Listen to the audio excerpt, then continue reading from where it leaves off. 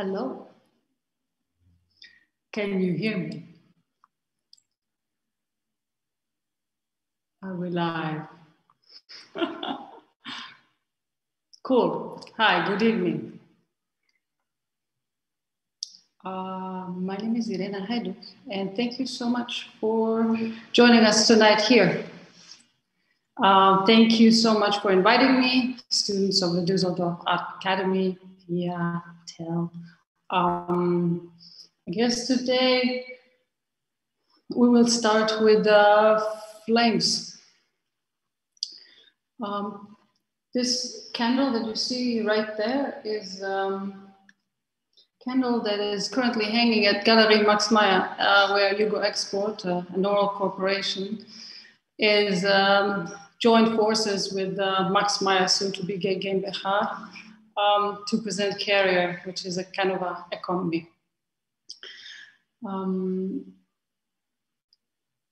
It is very strange that you are there. Most of the students, I guess, where my work is, I'm not there. I'm somewhere else. The work that the Malte van der Meijden has made this candle course called By Candlelight. And it's installed to this kind of mirror-like double flaming candle holder. And the flame that lights it comes from a piece of debris from the burning of the Cathédrale de Notre Dame in Paris a couple of years ago. One of my friends works for the Paris firefighters and has provided me with a little piece with which we light the candles and kind of to make this flame come alive and have a life afterwards.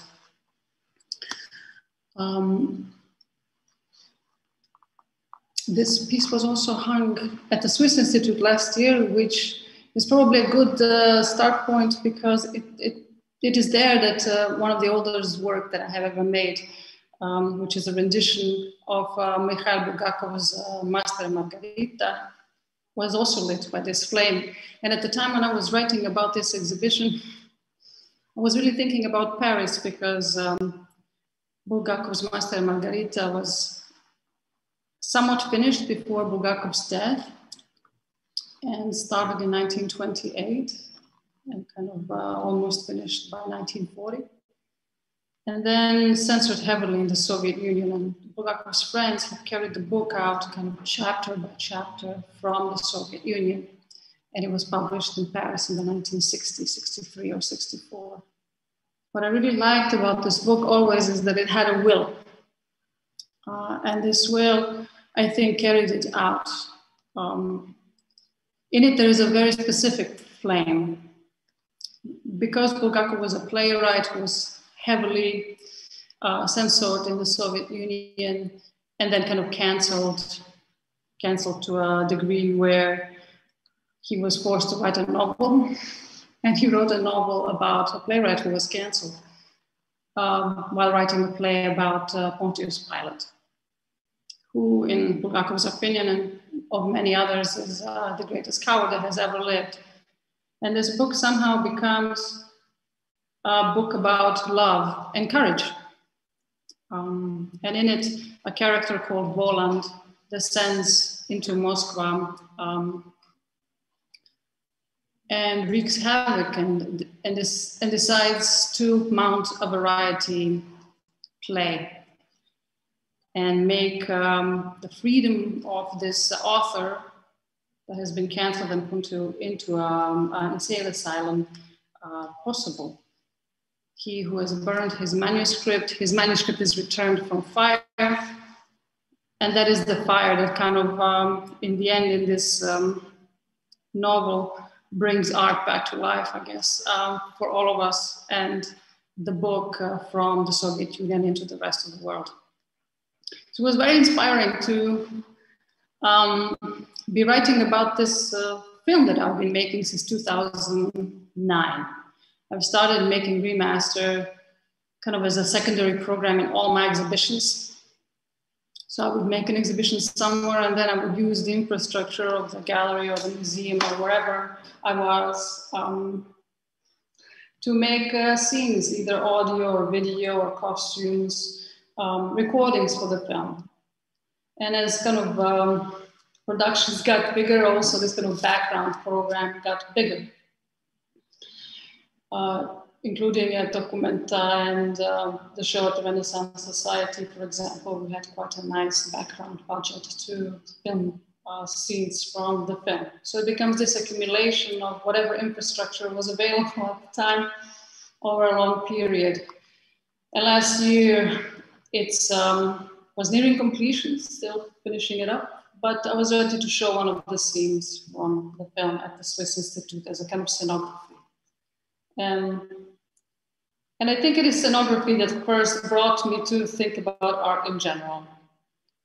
When I was quite small, in the 1990s, early teens, the National Bank and the entire economic and state infrastructure of the former Yugoslavia collapsed. And my mom worked as a statistician in the National Bank, Beobank, and was fired. And I had to take up, she was always very honest about money, and to take up jobs to bring a little money in so that we could have enough over the month. And one of my jobs was cleaning props before they hit the stage at the Yugoslav Dramatic Theatre.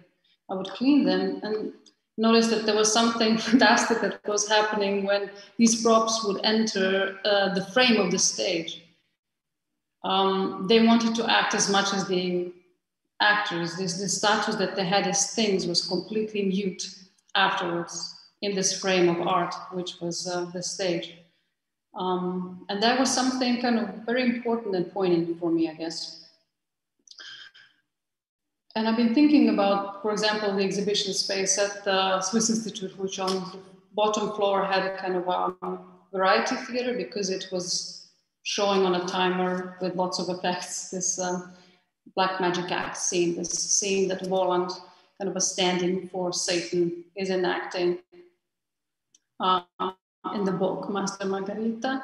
And then on the second floor, we created a scenography where we would make another scene, which is this scene by candlelight and extraction of the master, which we did. A scenography where people could kind of feel the desire of the entire space to act and to kind of witness the mutual making that happens when we enter spaces that have life in them. Yeah.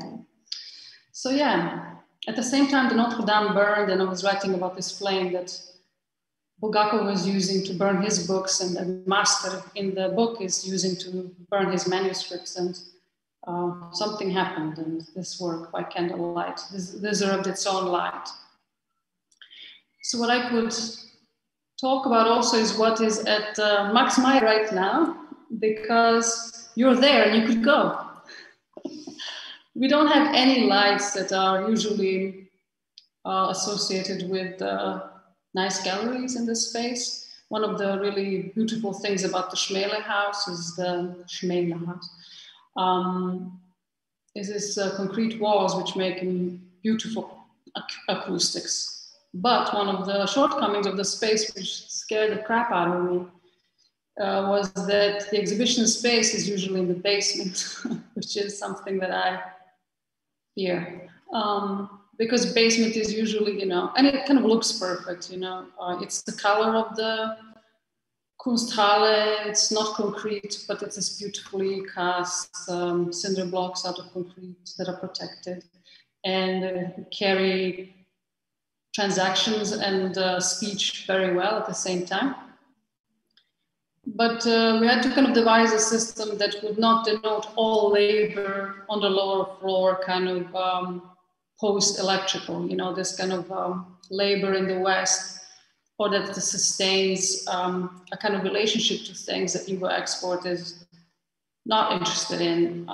So electrical light, concentration camp light, production line light, light inside of alienated labor complexes, Amazon, and many other factories all around the world. So we needed another light in there. So the Notre Dame kind of seemed a good thing there because it would bring a kind of medieval feel into the space, I think. And what would happen to this flame if it wasn't burning the cathedral, for example? What should we show there? And then we devised a device which would bring the natural light into the basement, which is a system of mirrors which carries daylight and sunlight downwards. The economy that we have made together is called Carrier. I don't want to talk too much about it. You can transact there by visiting anytime. I think you have to make an appointment still, but you can still go. You can also just walk in and then make an appointment. But there are many things in there, and they deal mostly with thinking about and enacting the economy that Yugo Export has been making since 2016. Maybe for those who don't know what Yugo Export is, I can say something about it. Yugo Export is crafted and incorporated literally and as a kind of Kunstfirma in the United States, first in 2015, as a copy of a former Yugoslav infrastructure, also called Yugo Export, that has folded just in 2013. So it has gone bankrupt over the 1990s when there was a kind of huge recession / civil war and financial war in the Balkans. And then in 2013, it fired all its workers and sold in 2016 in December last of its infrastructure, which was real estate downtown Belgrade. I was following it closely because I was really interested what would happen to this company. Its copy is brother or sister, maybe brother, because I always want to think about Yugo Export as a she, or I guess as a they too, because it's a many, not just me. Its brother is Yugo Import, which is a company that manufactures weapons. And the Yug means south in most Slavic languages. So it's something that issues from the south, which is imported and exported. And I always thought about making history as this kind of an import-export business. This is so weird. I'm making myself laugh. Okay, hopefully it will be funner during the Q&A. Yeah, so Yugo Import is the only company that kind of survived the war in the 90s and still is quite good. And it's a company that is exporting weapons kind of to the opposite sides of conflicts that NATO and kind of the West is also involved with. And in Kassel, during Documenta 14, it seemed like a perfect opportunity to use the infrastructure that was there, Yugo Export, that was weapons exporter and apparel manufacturer, and to show its process of incorporation as a public artwork. So in 2015, Yugo Export was made as a copy or an avatar in the United States under the same name. Because in the United States, since the Citizen United ruling, corporations are people, and I really very much wanted Yugo Export to be a person. So, or a she at the time. And yeah, we filed the Yugo Export Articles of Incorporation of Illinois as Yugo Export LLC. And what that also did is it allowed Yugo Export from the US, my copy, to receive tremendous tax breaks and, well, 20%, yes. And kind of free Medicare and retirement for any women that I have employed that are over 50 years old, which is everyone I wanted to employ because we were, for Documenta, we were making kind of a collection. All companies from the West, which is kind of the result of the failure and collapse of Yugoslav economy, to kind of clear the real estate and privatize the former manufacturing infrastructures. All companies in the West would receive like kind of large and incredible deals from the government, I guess, first of Yugoslavia, then on Serbia, Montenegro, and now Serbia. So we could operate from the US much better than, I mean, I could survive from the US, where if I was to start this business in Serbia, that would probably not be possible. So it was both a kind of an economic move. And since then, Yugo Export has served kind of as a studio that will load oral images over time and think of a different type of economy.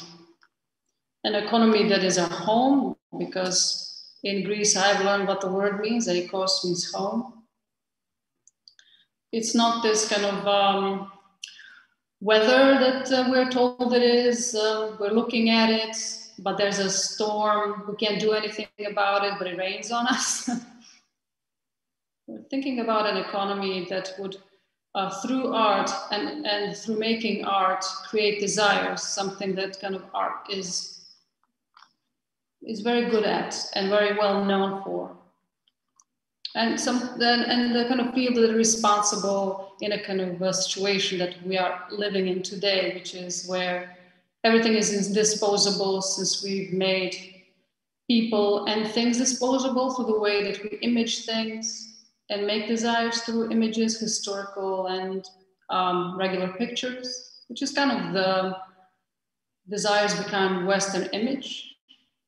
They annihilate everything they image, and in the end, when we are gone, I guess, all of them circulating in fiber optic networks, which will be there after we're gone, will be available for whatever, I guess, alien art artists that come to visit us after we're gone will be able to see. And it will image everything we've destroyed, I guess. So this kind of death drive within the Western desire and its images is something that Yugo Export is trying to reform, I guess. This is because time is short and it's time to think of an art field as a field that could maybe, because it has brought us here, make desires that do not want us to dispose of ourselves. So in a way, we have to want what we do not want, and our field has to make people want to do that. I personally am not a person who is very reacting ever very well to commands. I have to be seduced to do something. So I guess the slowness, the transactions and the aesthetics of Yugo Export are there to first change speed, but also load an aesthetic economy, which supports itself and proves this equivalence between people and things, which I think for me, the prop already did with this kind of desire to act. At Galerie Max Meyer, we have like a table from which you can pull a rubbing. And it comes from this incorporation table from Documenta, where people could come in for a price of a kind of a regular document from the city hall. They could rub a copy off and take it home. And the maxims of Yugo Export were written there and also orated at the same time in Athens. So unavailable anywhere else except as a kind of physical act where you pay for your labor. That's a good question. If anybody is taking notes, what to ask. Why is it okay to pay to work? That's a good one. And in Athens, there were enacted as orations where the marble was treated as a copy because in Athens, papyrus has the status of the original. And every Friday, one of the members of what we call the Army of Beautiful Women, one of the members incorporating Yugo Export, both physically and literally, would come out and orate this for citizens of Athens in Greek, as they were in ancient times. This is kind of an archaic form, this oral form. That's the way that the Athenian state used to announce any tribute, event, historical importance, taxes. They would put documents on the street in the form of a stele, a marble stele, and then once a week an orator would come and read them because most of the population was illiterate. So you can see one of these tables at Galerie Max Meyer, and this time it carries another text, which is about a rock and about the idea, about love and how it shifts weight and what weight is. And I was super enthusiastic, because for me, the Schmere house was kind of a giant rock when I looked at documentation of the house online when there was no buildings around it. Really beautiful rocks. It was a kind of a love letter to the building. And it is about love, I think, and also rethinking this context of brutalism, which in the West is, I guess, brutal, because it draws from these aesthetics of the factories that became camps, that became art spaces. And to kind of rehabilitate it to a place of communal living and communal acting, which it is where I come from, at least. Yeah, I'm umming a lot because I'm hearing myself. I'm interested. Yes, so I guess what we could do, if you don't mind, is talk a little bit more about what the Maximum Bugle Export are and how it is different, I guess, because of its base in the Balkans culturally. And what I perceive kind of as a way to start practicing another way of imaging things. 1 second.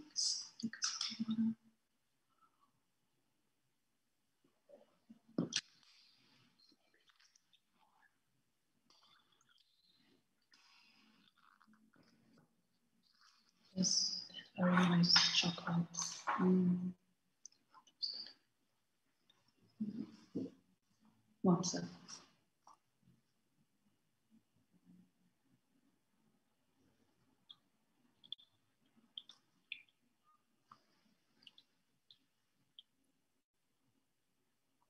I have a lot of images which I have saved for Q&A. I much prefer talking to you like this. So we could start a little bit historically. For me, one of the key moments in history of the world, I guess, from where I come from, is where in the 9th century, in Byzantium, the capital punishment was switched from punishment by beheading to punishment by blinding. In the first kind of 9th centuries, I guess after Christ, there, vision and the role of vision in authority has increased exponentially. So even if you wanted to be I guess, in some kind of administrative office or be a ruler, you could not be cross-eyed or not have 20/20 vision, because to see was to judge properly and to see the truth. And a ruler had to judge properly. So in order to, that gained such a value that in the 9th century, to take eyes from an individual meant to void them as a person. At that time, already in Byzantium, there were, places for the homeless, for the blind, for people who had some kind of physical issue, functioning as a regular, healthy individual.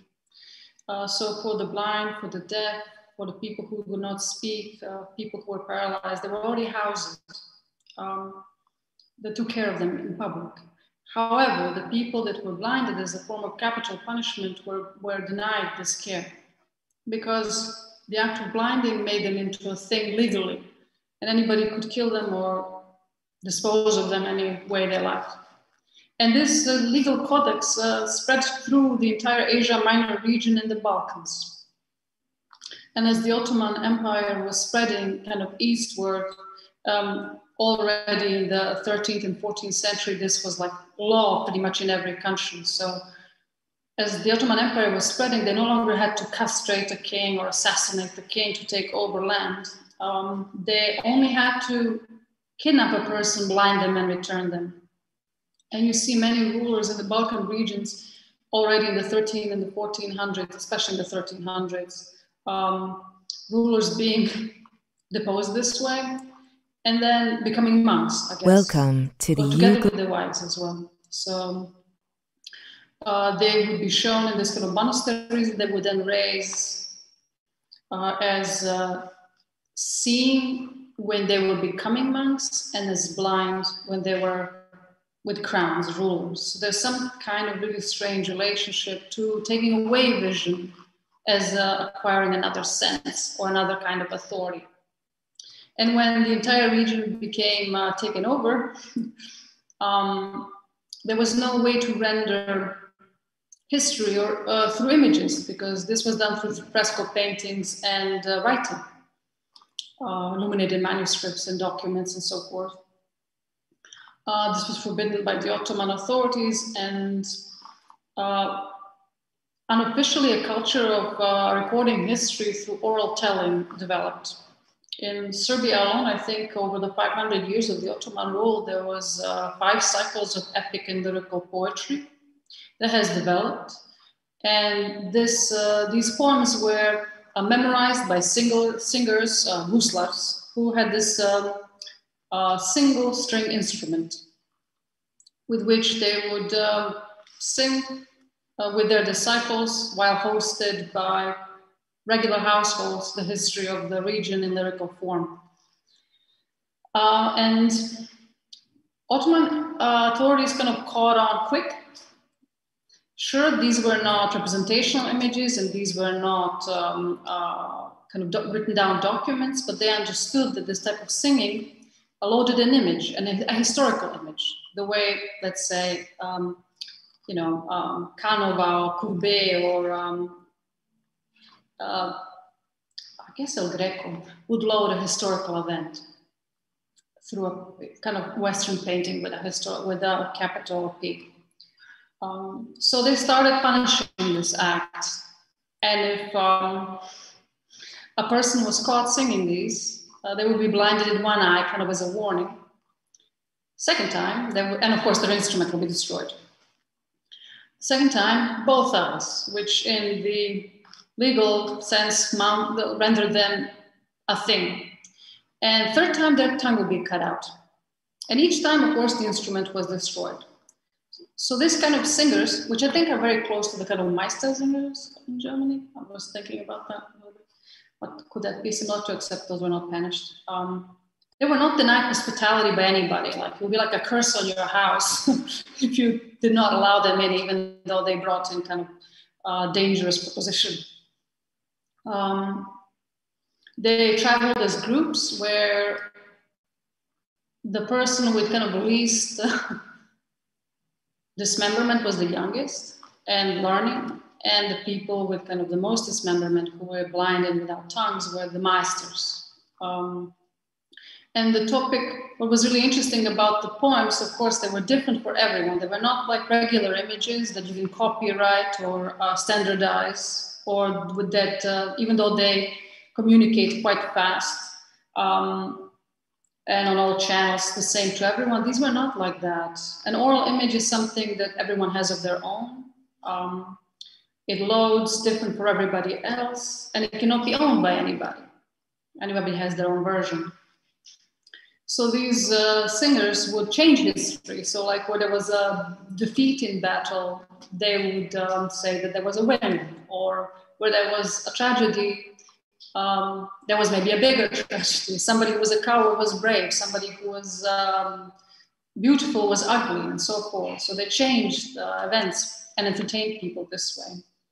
And for the lyrical poems, most of the protagonists were women, because at that time men would, boring. They would get killed off in all these rebellions, and the heroes of these songs were women, their wives, their sisters, women who were helping out. So it is beautiful, and also mythical entities that were personified as women. And when their instruments would be confiscated, when they would be caught singing about these women, they developed a kind of aesthetic within their instrument. So almost all the bows of the guslar instrument, because it's a string instrument, and then there is a bow that you string. So you strum with your fingers and also beat the instrument, which is kind of like a rudimentary cello or cembalo or something. And you bow with the bow as you speak, sing, kind of a epic parlando or something. And those bows were usually in the shape of, kind of abstracted, of a snake, or literally carved in the shape of a snake. So it was believed that when they were caught by the Ottoman authorities, the snake would come alive and defend both the singer and the instrument by biting the person who was trying to murder them or blind them or punish them. So there's this kind of beautiful, and if you're up for it, in Belgrade Ethnographic Museum, this beautiful collection of these instruments with the snakes. In the gallery, I made one of my first, I think, still lifes. One of them holds it's an oval thing. And it's the only mirror, even though everything is a mirror, it's the only kind of mirror in the space. We have lit it in a way that when you stand in front of it, you do not see anything. But if you stand a little bit to the side and wait a bit, it will reveal itself, this image. It's kind of a 3D rendering of the gusla instrument and a real snake as a bow, and one of the bi-candlelight holders, because that is another light that lights the exhibition. Yeah, vertical. I was really interested in vertical, and something that would be kind of at a height of a mirror where people could look at themselves. Again, interesting. Sorry, a little more water, maybe the ums will go away in a second.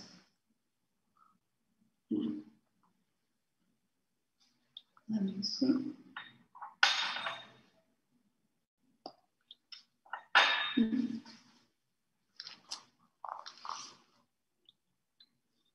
I like this, that I'm going away a little bit. So, to finish the story, by 1800s, there were, I guess, 5 cycles of epic poetry with multiple poems in it, about many events, personal and historical. And Vuk Stefanović Karadžić in the 1800s, this really funny guy who had really problematic leg. So he had a wooden foot at some point, I guess from knee down. Went all around what was then, Serbia or Balkans that was under the Ottoman occupation, and did something quite illegal. He wrote down these poems. And then to avoid punishment, and because he had no money, he went from singer to singer and collected even versions of them. And then he came to Leipzig and Kassel in order to avoid punishment. And at that time, I guess Goethe, the Bödeker, and Adelung were reforming the German language, if I'm not wrong. And he reformed the Cyrillic alphabet together with them and showed them these poems. And Goethe and the Bödeker started translating them into German, because especially Goethe really liked them, especially the female protagonized lyrical poetry. So in a way, what is so beautiful about this moment, that even though there was no solidarity with the region being the kind of, Rohan of Europe during the Ottoman Empire, if you're into Lord of the Rings and whatnot, Vuk Stefanović Karadžić was also, let's call him Vuk, because that's a mouthful. His name is Vuk, which means wolf. And the reason he was called wolf is because at the time there was a plague going around. And in order to placate the plague, women would call their children after ferocious animals. And his name was Vuk because it was born very small. Anyhow, one of the reasons that these poems also are written down, and we know these versions, is because people like Bödeker and Goethe helped print these and preserve this. And they looked at, I guess, for me also what is interesting is that something happened in the Balkans that did not happen in the rest of the Europe, and it's not just the Ottoman occupation. The entire region did not go through enlightenment. So the way that the images are constructed today and the way education is constructed today, I guess your school is constructed today, has a lot to do with humanism, Renaissance, and Enlightenment kind of reform in Europe, starting, I guess, in the 1300s as well. So I think there is something in this kind of crisis of images and desire that we're facing today as a field, there's something maybe to learn from the Balkans. And an oral image, I think, for me is a beginning. And there's still, Gallery Max Meyer maybe is to think about, at least serves me to think about how a picture that loads orally would look like. I don't know yet if I'm right or not about that, but maybe you can go and check it out and see what it does to you. I guess at this point we could start with questions. Is that okay with everyone? We're at 40 minutes, I think. Sounds great. Let's not go any further. Yeah. Let's not start any news stories, and we can maybe address some questions. Well, I'm going to say thank you now. And I understand that the Q&A is private. So goodbye to the general stream. And if you'd like to stay with us to ask some questions, I'm here. And there's a lot of pictures that could load if you like. Thank you.